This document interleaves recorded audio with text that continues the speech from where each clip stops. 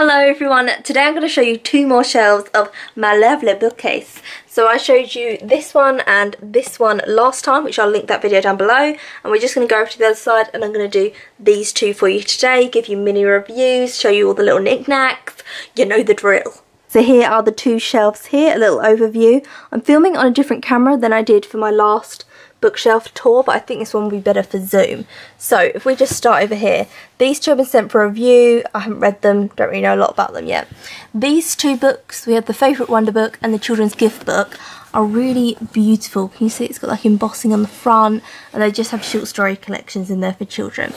This one here, this is really nice. The only thing with this bookshelf, right, is the top of it doesn't allow big books to come out, but this is The Dawn of Time and it's Australian Aborigine myths, and as you can see, little Kangals there. I have a little elephant Salvanian. I didn't have any Salvanians as a child, so I actually got this as an adult because as a child, like, they were just very expensive. I don't know how people can buy Salvanians without being bankrupt by the small little animals. So E.M. Forster's Howard's End, haven't read that yet. His Passage to India, haven't read that. I've only read A Room with a View and just adored it. This is That Quail Robber. If you've been on my channel a long time, you'll know this book. I still haven't read it. It's about a woman who like befriends a quail. It's a non-fiction book, and look how gorgeous that is. It's stunning. So move these little bunnies out of the way. Middlemarch by George Eliot. This is in the cloth bound edition. As you can see, they get quite dirty and they kind of, the things come off them. And my biggest pet peeve is they always have, you can see like it's a bit darker, a sticker mark on the back, and they all just come apart a little bit. Because it's such a big book, I was like, you're going to be spending a lot of time with that. Alice's Adventures in Wonderland. Got this leather edition, which is very cool. This is one of my favourite books, and this was really cheap from a charity shop. It's The Black Tulip by Alexandre Dumas. He did the Three Musketeers, it's him. But look how gorgeous this book is. It's velvet as well, it's stunning. Loved it.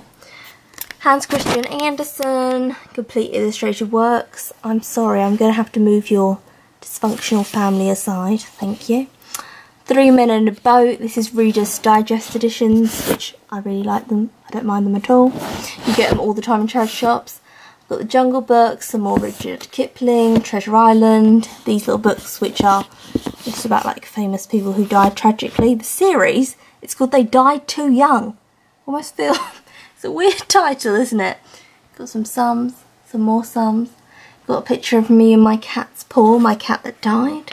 Put that up there. Got the Series of Unfortunate Events, almost all of them. I refuse to buy them new, so I got all of these from charity shops.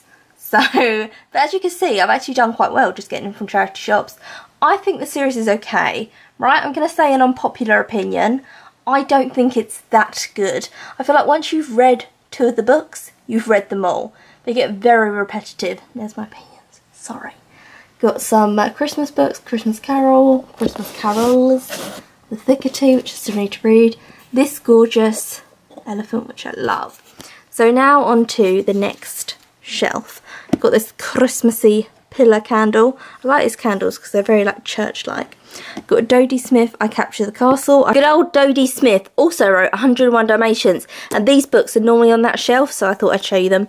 It's 101 Dalmatians by her, absolutely gorgeous edition with stunning illustrations. I, love this book. I've done a whole video review on this book, which I'll link down below. And this is the next book in the series. This is Starlight Barking, and there are only these two books, and I haven't read this one yet. So yeah, 101 Dalmatians, bam. Moving along, we have the Bramley Hedge selection. I've only got 3 here, but I do have the full box set. They're just out and about around town. Love Bramley Hedge by Jill Barklam. Cannot recommend them enough. Love them. This is Brothers Grimm Snow White, but this is by Camille Rose Garcia, and it's absolutely stunning illustrations. But the story of Snow White is really repetitive and boring, so I don't know if I'd recommend this. Her art is stunning. Down here we have, this is Jasmine and Aladdin. I can't play it for like copyright, but it goes, a whole new world. It plays a song. Better singing than that, I will say. Here is a little porcelain elephant, which I absolutely adore. And I've read all these books on the shelf, so this might be quite a long video now. So, right, start off with this one. Cartwheel, Gemma Dubos. Now, does anyone remember? There was an English girl called Meredith Kircher, and she was murdered by someone, and her roommate Amanda went to prison for it. It was a true case, a very big case. It's a Netflix series, movie, whatever. Amanda's made a hell of a lot of money from it. Let me just say that. But she got arrested and all this different stuff and charged with it and whatever. This is kind of about that situation, but the author's saying no, it's not based on any true events, but it 100% is. It's about a girl that goes to study abroad and gets murdered, and you're all looking at her roommate thinking you murdered her, but the reason you're not going to go to prison is because you're white and rich in a foreign country and American, and you'll be fine. So yeah, whatever your feelings are on that case, that will affect your reading of it, but I thought this was a fantastic book. I really liked it. I thought the end was a little bit naff, but there's that. Neil Gaiman's Coraline. Love the plot of the story. Love Christopher Dell's gorgeous illustrations. I mean, I've just got to show you one of them. Oh, my dear lord. My ovaries. That is stunning, but I found the book incredibly slow, so I didn't enjoy it. Love and Misadventure by Lang Leaf. This is a poetry collection, and this will break your heart. It's absolutely stunning. Then I have my 3 Tracy Chevaliers that I've read. I've spoken about them in a Tay Talk, so I'll just list the Tay Talks down below. We then have The Guest Cat by Takashi Hirokade. This is a really gorgeous book about a couple and a cat comes into their life and keeps visiting them, but it's not one of those kind of, oh, welcome to the village at Christmas, this cute little cat's gonna solve this dysfunctional relationship. It's just nice, and they've got a beautiful relationship, and it's literary fiction, and it's just lovely. 5 People You Meet in Heaven by Mitch Albom. Didn't enjoy this. I thought this was a war book, and as a war book I thought it was very good, but it wasn't what I felt the synopsis was of that. I have a paper mache elephant, as one does. It's actually a Christmas decoration. It's very fetching. I'll just take you over there. Jeanette Winterson's Oranges Are Not the Only Fruit. This is about Jeanette coming to terms with her sexuality and her mother dealing with it. She's a lesbian, and I didn't like this. I thought that it was very jokey and funny, and if you're a fan of Caitlin Moran, you'll enjoy this, but I like more serious, hard-hitting things, so I didn't really enjoy that much. Like, in the reading I found it quite slow, but there is something about Jeanette Winterson's writing that I did enjoy. Then have Jane Austen's Persuasion. I've done a whole video review on that, so I'll link that down below. Burial Rites by Hannah Ken. Ugh, boring. I was just bored, and I read a lot of historical fiction, and just we'll put you back in there now. We Are 60 and a Bit. This is just little stories about being 60. I'm not 60, but I did think it was very, very lovely and quippy. Then have Chris Riddell, oh, my bae, Goth Girl. Here's a Goth Girl series. I got a little one of it. Loved it. I love Chris Riddell, anything he does. Mary Higgins Clark, Where Are the Children? That was actually my first video review. I wonder if it's still up on the channel. If it's still up on the channel, I'm going to link it down below, because that was my first ever video, was a book review. So, we'll see. Great Gatsby. I didn't enjoy Gatsby. Ow, let me say one thing about that though. On my videos where I say I didn't like Gatsby, people keep explaining it to me and being like, oh no, it's because you don't understand what happened. Oh no, it's meant to be this, it's meant to be that. I know, I studied it. I understand the subtlety, I understand the failure of the American dream, I understand all of that, but I think a book that does it a lot better is, let's slide over here and get some shade into this, Arthur Miller's The Death of the Salesman. The reaching for a dream that you can't afford or achieve, like, I think that does it so much better than Great Gatsby. So yeah, I understand Gatsby, I understand the themes, I get it. I just didn't enjoy it as a book, and that's okay. We're all on our opinions. Warhorse, I thought was good. I thought it was very beautiful and very heartbreaking, but then I thought the end got very Hollywood, and I didn't like the end of that book at all. Anne Cassidy. I've done a Tay Talks on Anne Cassidy, so I'll link it down below. Patrick Ness, The Monster Calls. I didn't like this book, but let me show you. No pictures. It's the just text version, and people said if I had read it with the pictures I would have loved it and been very moved, but just on the text alone it wasn't strong enough for me. The Bell Jar, Sylvia Plath. didn't enjoy. This is like didn't enjoy that. I understand the beginning bit was important to talk about mental health. I just didn't enjoy it. But let's go on to something that I loved. The Graduate. Charles Webb. Miss Robinson, are you seducing? I'll do it with a little, oh wow, let's have a stage. So this is about a boy who, he comes back from college and he doesn't know what he's doing with his life, and he has an affair with his parents' friend. She's an older woman, and they had this sexual affair, and then it ends, and it's about the repercussions of the affair and what it, you know, does to his life and everything, and it is so good. And he's all like, hey, Miss Robinson, I've got to drop something off. And then she's just like getting it's naked, and he's like, Miss Robinson, are you trying to seduce me? No, I would never seduce you. Oh my god, I'm so sorry, I'm so sorry. Blah, blah, blah, blah, blah. There you go, there's The Graduate. And then you over there, and you over there, and now you've got to live with the consequences of your actions. How do you feel, Elephant Sylvanian? Ta-da! There you go, book reviews with Hannah. Paper Aeroplanes by Dawn O. Porter, loved it. It's about two girls who are best friends and they're very different. It's about their relationship growing up. Loved it. The Silent Wife by A.S. Harrison. This author died.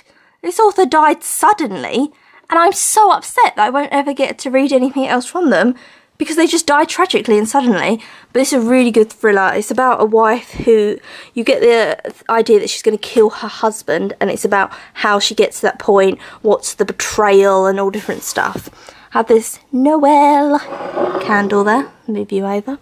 13 Reasons Why, didn't enjoy this, but my mum did. My mum read this and she was like, I really thought that was a good book. I didn't enjoy it because I felt like the boy as the main character was really boring, and that he was just like, well, why didn't she talk to someone? Yeah. And I was like, because she was depressed, she couldn't. She tried to talk to that, like, was it teacher or counsellor or something, and they didn't really go after her, and yeah, I didn't really enjoy that.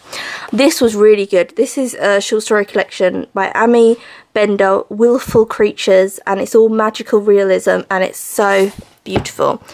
Oh god, Drives by James Sallis, the best-selling book, best-selling film. It's about a man that drives. He just drives. And that's the beginning and start of the plot. Hated it. Suicide Notes, hated. Prime Miss June Brody. I like Muriel Sparks' writing. I just found this quite slow, even though it's so short. We need to talk about Kevin by Lionel Shriver. It's about, this is a really interesting concept. It's about, right, get ready, don't want to spoil it for you, but it's about a woman who writes letters to her ex-husband saying, we need to talk about Kevin, who's their son. And she goes back and talks about Kevin as a child and how he was very vicious and ferocious with her, but fine with everyone else. And Kevin as an adult, you know, has committed a terrible crime. So it's her saying, how on earth have we got to this point? What happened? We need to talk about Kevin. I thought this was really good. Lionel Shriver is a fantastic writer. I just feel like it was a really big book and it didn't need to be as big as this. But, like, having read this and thinking about it now and thinking back to reading this, I'm going to buy a Lionel Shriver book. Tonight I'm just going to go and get one because I really miss her writing. She's a very good writer. Unrequited Love is all about a man who gets stalked and then he becomes a stalker, and yeah, it's not very good. One Lot, let me move these candles, Yankee Candles, thank you. These are both from, oh, all three of these candles from my best friend Laura, thank you.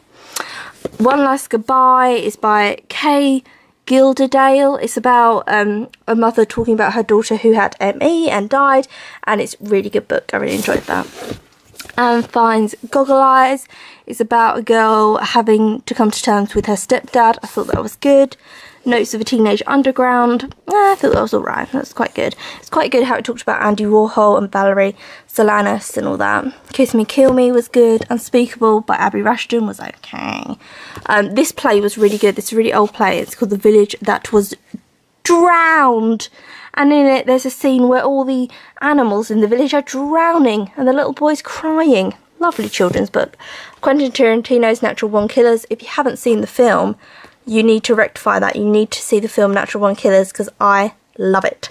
It's about this couple who go on a murder spree and they're just killing people for no reason. But it's all told from their point of view. It was banned in countries and loads of different stuff, and it's done very artistically. It's Quentin. I love it. Junk by Melvin Burgess I really liked, and now I live in Bristol, so I kind of get the references.